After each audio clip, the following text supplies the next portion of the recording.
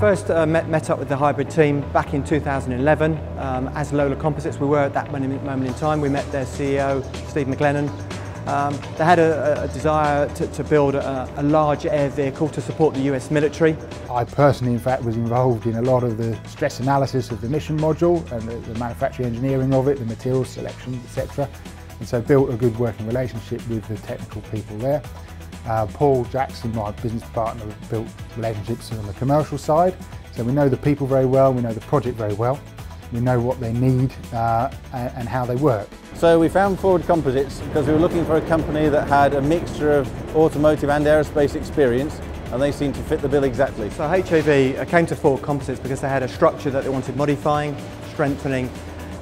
This vehicle's for heavy lift, and we were previously involved with this program as Lola, and we can offer this end-to-end capability from sort of CAD design engineering through to tool design and manufacture and then component design and manufacture. As well as that, we offer structural analysis capability, which once again really adds value to this type of program. What we're doing now is converting a space that was a cargo space for a military surveillance vehicle into something much more flexible, a huge space that can be used for many different types of demonstrations to our customers. The biggest challenge here at Hybrid Air Vehicles is to build a large, lightweight aerospace structure at lower cost and in shorter timescales than would normally be possible in aerospace. The challenge with the customer was in time, in cost and weight primarily.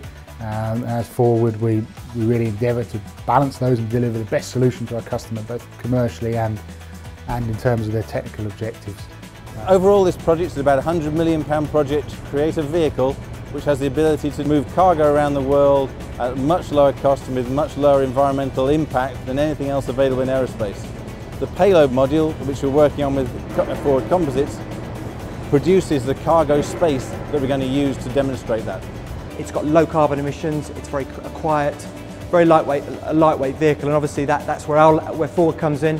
We build lightweight structures, and we'd like to think we're really adding value to this program. And it's an exciting program. It's due to fly at the end of Q1, and from that point, I think hopefully the air vehicles there'll be more air vehicles sold, and a bit more business for the surrounding community. The MIA recognise opportunities for motorsport type companies and can introduce them to those opportunities, and I think the IET can assist in that process to bring in a level of knowledge beyond motorsport